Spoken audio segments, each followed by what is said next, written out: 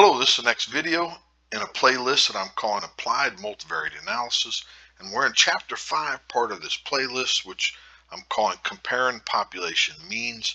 And let's jump right to today's topic,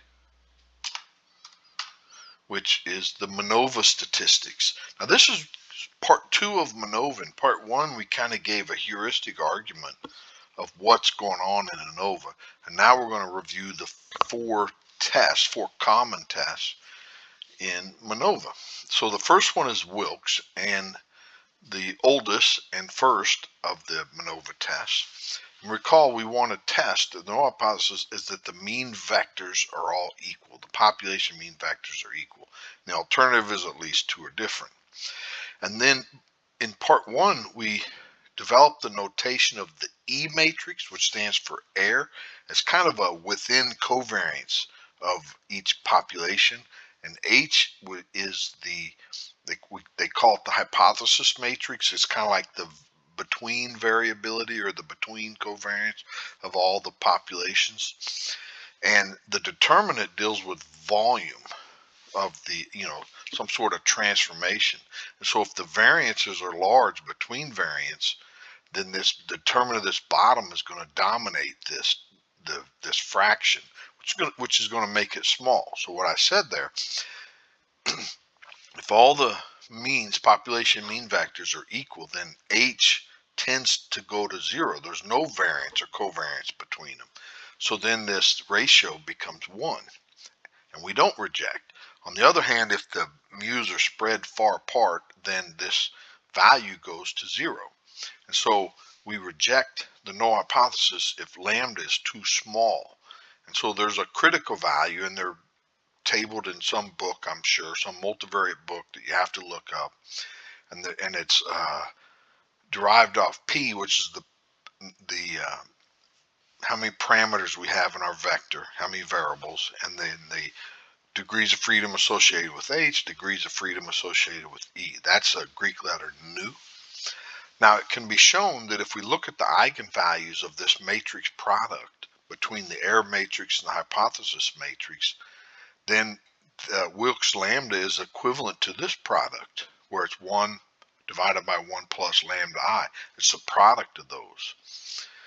And usually this is a pretty complicated distribution, and it only has tabled values for sort of relatively small numbers. And so it's usually transformed to an approximate F-test. Now the second statistic, called Roy's largest root test, I want to give an illustration of what's going on. We're not going to review the R code, but as always, I'll paste in the comment section if you want to review it. So this is in 2 dimensions, but really this could be more, P equals more than 2. But if we have 3 populations, and I'm going to call them green, blue, and red, and when you plot them, they sort of look like this. Now, if we were to shove these down into the first dimension, first component, we get little normal distributions like this. And there's a lot of overlap there. Now, if we were to shove them towards this direction in the second component, there's even probably a little more overlap between them. You can't really tell the difference between these. But maybe if we kind of compress them or shove them in a different directions, then there's an optimal way to make the differences as great as possible. So think of this arrow as rotating, it's rotating up and rotating down. And then in some direction, if we were to shove say this red one, up and down, or compress it to this line, and then compress blue to this line, compress green to this line, notice there's no overlap. So it's easy to distinguish between these two or these 3 population, these populations. And the mean of the blue would be here, the mean of the red here. Anyway, so there's some sort of optimal direction that we need to sort of shove or compress these down into. Not the first component, not the second. And anyway, so that's what Roy's test does, okay? Even though it's kind of hard to tell from this test statistic, Roy's largest root test is this. So it's lambda 1 over 1 plus lambda 1. And so where lambda 1 is the largest eigenvalue of this matrix product, E is the error matrix, the inverse of the error matrix, and the hypothesis matrix. Now, if theta is too large, then we reject. And the rejection region is, it's a function of the dimensions P and the degrees of freedom associated with H, and you can kind of see it there. Now, the eigenvector, call it A1, corresponding to the eigenvalue, lambda 1, is what's called the discriminant function. And so if we transform our data by using this vector product, A1, A1 transpose, into a new Z, this is the function that best separates the transformed means. And so this little linear combination, what we call the discriminant function, which we'll actually delve into, I think, next chapter. That's really what's going on here, and then it ends up being equal to this. And so, but it's a complicated distribution, and it's usually transformed into an approximate F-test. Now, the third test we're going to look at is Pillai's,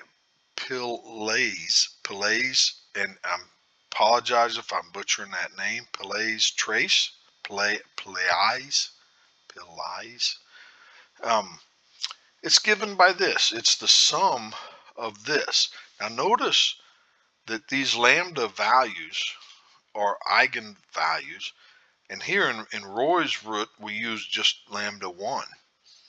In this test statistic we use the sum of all of them of that function. It ends up being the trace of this matrix here. And that's it. And so that's Roy's test. And if it's too large, if V is too large, then we reject. And this is really an extension of Roy's test. Now, Roy's test is so powerful in a certain alternative hypothesis. So if all the means lie in one direction, then Roy's test is very powerful, but that's rarely the case. And so Roy's test ends up not being very useful in most situations, but this one does. Pillai's test is generally much more powerful. Ends up being R's default function or default test for MANOVA. And again, it's usually transformed into an approximate F-test. Now, Lawley and Hoteling's trace. This statistic is given by this. So again, it's the trace of this matrix product, which is and as we remember, the trace is the sum of the eigenvalues associated with this matrix. We reject for large values of this statistic. Now, if and there's tabled values of the critical regions, but again, it's pretty complicated and you have to have a table to do it. But the nice thing is that this is really a generalization of Hoteling's t-squared statistic for more than two groups. And again, it's usually transformed to an approximate F-test. What I find very fascinating is the calculation of that if there's two populations, then the Lawley-Hoteling's test, which ends up being just one eigenvalue, so it's lambda 1, that eigenvalue is 100% Hoteling's t-squared statistic. And so it's kind of fascinating to go back and forth between this one eigenvalue and Hoteling's t-squared, which we did in earlier in this chapter. So as a brief summary is this: we have the eigenvalues ordered of this matrix product, inverse of the error matrix times the hypothesis matrix, which we did in part 1. The Wilks lambda is the product of this fraction, these eigenvalues.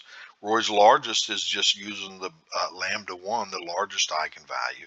And in general, this shouldn't be used because it ends up not being very powerful, except in the specific case that they all lie in the same dimension or the same direction. Wilks lambda is historically the first one to be derived, and it's still often used. It's actually related to the likelihood ratio test, so it's still very powerful. Pillai's trace is the default R test for MANOVA, and it has been shown to be pretty darn robust to the violations, to the assumption. So even if the violations are not 100% met, this still is a quite powerful test, and Lawley's Hotellines is the sum of these eigenvalues. Okay, so we're right at 10 minutes. I'm going to stop. The next video, part 3, I'm going to do an R illustration of these 4 tests and how to calculate them. That's all I have for this video. Hopefully you enjoyed that. I sure did. Please like the video and subscribe so you don't miss the next one. Thanks. Bye.